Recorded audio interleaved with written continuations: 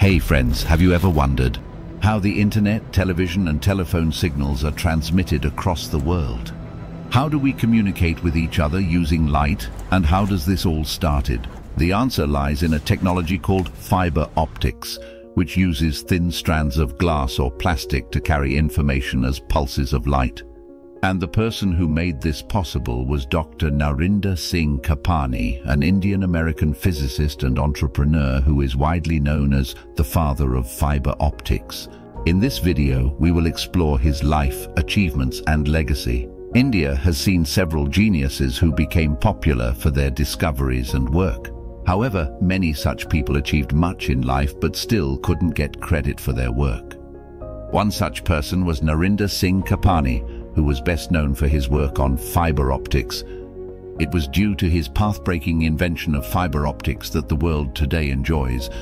High-speed communication and medical procedures such as endoscopy and laser surgeries. Dr. Kapany was born on October 31, 1926, in Moga, Punjab, India, to Sundar Singh and Kundan Kaur. He completed his schooling in Dehradun, Uttarakhand. He graduated from Agra University. The Indian genius served as an Indian Ordnance Factory service officer. In the late 1940s, Kapany challenged conventional science when he questioned the concept that light only travels in straight lines. He then went to Imperial College London in 1952 to work on a PhD degree in optics from the University of London. Dr. Kapany moved to the United States in 1955 and continued his work on fiber optics and other applications of light. Up until that point, traditional communication relied on copper wires, but they were having issues like reliability and high cost. In practical, the major problem at this time was that the endoscopes doctors used to look inside people didn't produce great images, and the instruments were rigid, which was not ideal for moving around inside a body. But Kapany and Hopkins had an idea for a new tool that would be flexible and produce much sharper images. They later called it a fiberscope. Earlier, all this was tried to troubleshoot by a German medical student, Heinrich Lamm. He produced a crude coherent bundle in the 1930s of perhaps 400 fibers. Many of the fibers were misaligned and it lacked proper imaging optics. It also suffered from leakage where adjacent fibers touched, which further degraded the image. To produce a useful image, the bundle would need to contain not a few hundred, but tens of thousands of fibers, all correctly aligned. In the early 1950s, Hopkins devised a way to accomplish this jointly with Dr. Kapany.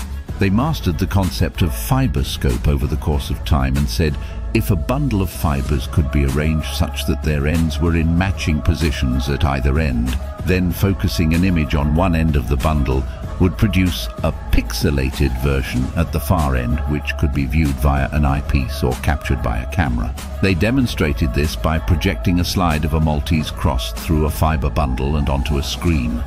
This was the first time that fiber optics was used for image transmission, and it opened up a new field of possibilities for communication, medicine, and science. Now at this point, the technology was still only reliable across short distances. But in the 60s, apart from the Kapany's research, another physicist, Charles Kao, found a way for making fiber optic cables reliable over long distances and overcame the losses in the glass. He realized that losses came from impurities in the glass, not the glass itself. By making purer glass, he successfully reduced those losses. Kao also discovered that adding impurities called dopants could improve results by changing the speed of light in the glass, affecting how the beam spreads out. This revelation set off a race to create the purest glass fibers and the best dopants.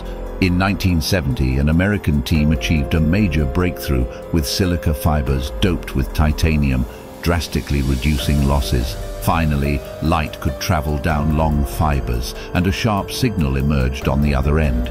All this could be achieved by groundbreaking joint research of Kapany and Hopkins. But in 2009, Charles Kao received half of the Nobel Prize in Physics for his contribution to the Internet. However, it's essential to note that Dr. Narinder Singh Kapany, despite not receiving widespread recognition, played a crucial role in making all of this possible. His early work, figuring out how to send light ricocheting down glass tubes, laid the foundations for the information age. In fact, Mr. Kapany founded Optics Technology Inc. in 1960, which was the first company to manufacture fiber optic cables and devices. He also coined the term fiber optics in an article for Scientific American in 1960. He later founded Captron Inc. in 1973, which specialized in fiber optic communication systems and sensors. He also worked as a consultant, professor, and researcher at various universities and institutions and received over 100 patents for his inventions. He was also offered the post of scientific advisor to the Defense Minister of India by the first Prime Minister of India, Jawaharlal Nehru. He became the first Indian Sikh to take a company public in Silicon Valley. Dr. Kapany was not only a brilliant scientist and entrepreneur, but also a philanthropist and an art lover. He donated millions of dollars to various educational and cultural institutions, such as the University of California, the Asian Art Museum, and the Smithsonian Museum. Dr. Narinder Singh Kapany was a visionary and a trailblazer who changed the world with his invention of fiber optics. He passed away on December 4, 2020, at the age of 94, leaving behind a legacy of innovation and inspiration.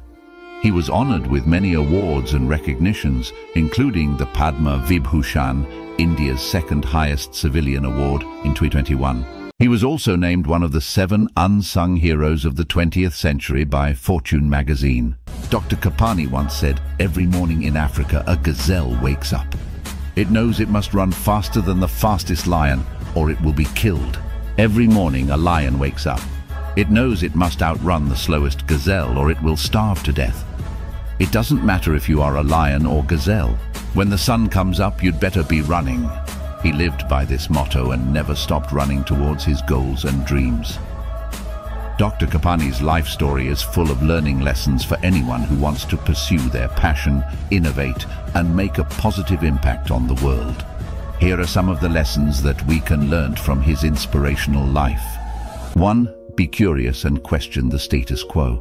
Dr. Kapany was always fascinated by light and nature, and he challenged the conventional wisdom that light can only travel in straight lines. He experimented with different ways of bending and transmitting light through fibers, and eventually invented fiber optics, which revolutionized communication, medicine, and science. 2. Be versatile and adaptable.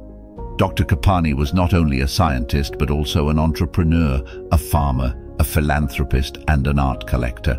He applied his knowledge and skills in various fields and domains and created value for himself and others. He also adapted to different cultures and environments, living and working in India, the UK, and the USA. 3. Be generous and proud of your heritage. Dr. Kapany was a generous donor and a passionate promoter of Sikh art and culture. He created the Sikh Foundation in 1967, which supported Sikh studies, art, and education around the world. He also donated millions of dollars to various institutions and causes and amassed a large collection of Sikh art, which he exhibited and published in several books and magazines. 4. Be persistent and optimistic. Dr. Kapany faced many challenges and obstacles in his life, such as the partition of India, the bureaucratic hurdles, the competition from other inventors, and the lack of recognition for his work. He never gave up on his goals and dreams, and always maintained a positive outlook. He once said, "I have always been an optimist. I believe that there is a bright side to everything, and if we look hard enough, we will find it." Thank you for watching this video. I hope you could learn something new and interesting about Dr. Kapany and his amazing contributions to humanity.